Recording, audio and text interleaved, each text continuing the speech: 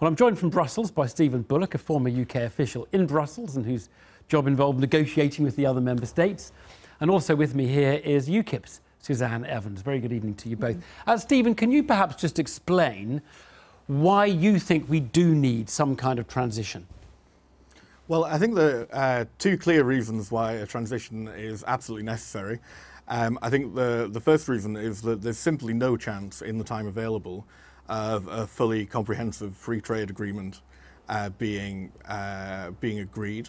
I think should be very grateful if the divorce agreement and some agreement on the future relationship, including possibly a set of principles and possibly a transitional arrangement, if that's what the UK wants, be agreed by the end of that time. I think there's no chance of getting the FTA. And also, I think that the level of complexity involved simply requires a much longer amount of time. You've just said longer. That was the word. How long? What do you think it needs to be? And does it have to have a final date before we go in, or do you basically think it can be indefinite? Well, personally, I wouldn't mind if it was indefinite, but I think that the European Parliament has said that very clearly that it would want it to be, that it would want to have a clear end date, and they wouldn't want it to be some sort of halfway house permanently. So I don't think that it's in the EU's interests to want that to be permanent, with the ever-present threat that the UK then decides that it wants to end the arrangement or start a new arrangement, and then we have to go through a similar, if slightly less complex process than the one we're going through now again. OK, Suzanne Evans, do you seriously think we can get away without any transition? I mean, is that really possible? Well, this is what we were told. I mean, going back to the EU referendum campaign, I don't recall the word transition being used once. This is a ruse that has been brought in by the people that want us to stay in. Fascinated to hear Steven there talking about, you know, it's not in the EU's interest to keep the transition praise going forever. Well, of course it is. We're one of their major net contributors. We'll still be subject to all their laws. We'll still be subject to their migration controls. We won't have any freedom at all. The fact is, the people of Britain know exactly what they voted for. They voted to take back control of our money, our laws and our borders. And if we have a transition period, we're not going to be able to take back any of those for goodness only knows how long. We either leave on March the 29th, 2019, or we're held hostage to the EU for an indefinite period of time. And we can't allow that to happen. Sorry, why is it so binary? I mean, what is the hurry? Because it's quite possible we won't be ready to leave then, but we will be ready to leave a year or 18 months or 2 years later. Well, we should be ready to leave then.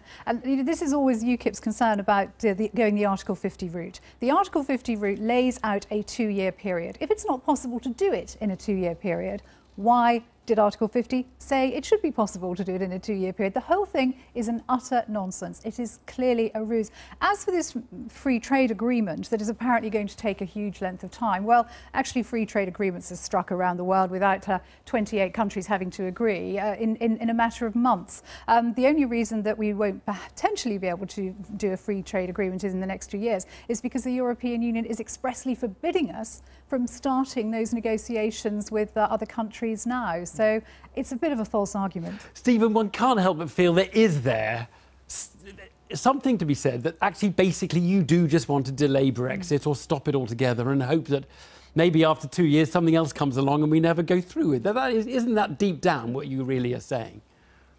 Well, my personal views as a Remain voter are that we should scrap Brexit, as we've discovered that it's going to be unbelievably harmful to the UK. There was a landmark study done by the UK in a Changing EU at King's College today, that was released today, that showed very clearly that leaving without a deal would be absolutely catastrophic, particularly economically. All economic predictions are that it'll be a catastrophe, and that isn't what was promised by the Leave campaign. The Leave campaign promised that it would be excellent, and that there would be lots of money flowing that we could use for lots of lovely things. And that's not what's going to happen. The point is that there are a series of realities here, such as food standards, aviation safety, patents. We've seen it with Euratom over isotopes for medical treatments, the energy market. All this needs to have agreement reached. OK, that's very helpful. But let's take those specifics and put them to Suzanne Evans. Let's take aviation. Michael O'Leary of Ryanair has said it.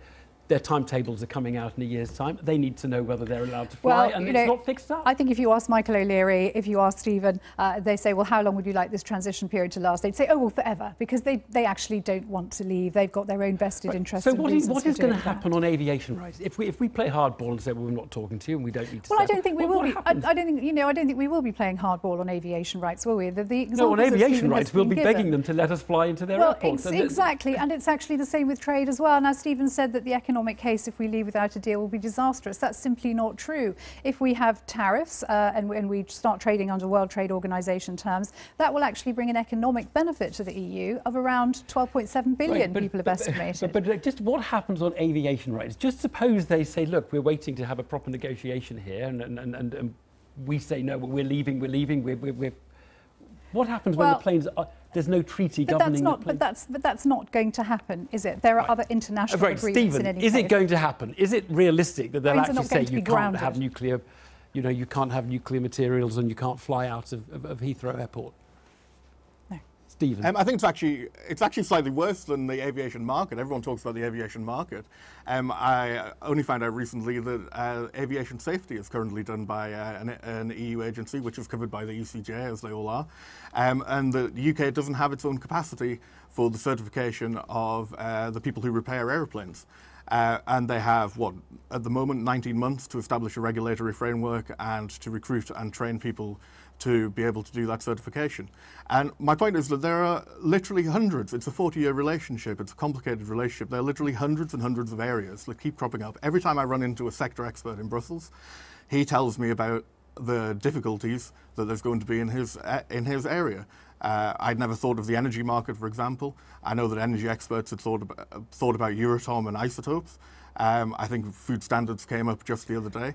And we're just going to see more and more of these moments that we simply didn't realise. You see Suzanne, Steven, we were going to have to find this capacity. Steven, you can't see Suzanne is shrugging in a weary way as though she's heard it all before. Well, I'm sure she is, because Suzanne believes in Brexit at all costs. On the she believes in first hand, Brexit at any cost to the economy. Well, this idea that there's this cliff edge, you can talk about my hyperbole, you've just got your own as well. The fact is, what Steven's saying now, this just shows how deeply embedded we have got into the European Union. Just how much of our sovereignty we've given away. And this is what we have to get ourselves out of. Here's one serious one, is whether we've got time to build border posts and understand the customs infrastructure that will be coming in force the day we leave. Now, do you accept even there we need some transitional implementation? No, I think we should be getting on and doing it now. And that's the issue, isn't it? About what we are allowed to do now. And this I go back to as always my concern about the Article 50 route. This slow-mo progress out that is actually designed not to allow countries to leave, but to keep them in. If we'd have repealed the 1972 European Communities Act, we could actually be pretty much unilaterally out. And ultimately it would have been to our benefit. Suzanne Evans, Steven Bullock, thank you both. Sorry, I've got to leave it there. Thanks ever so much, Steven. Thanks, Steven in Brussels.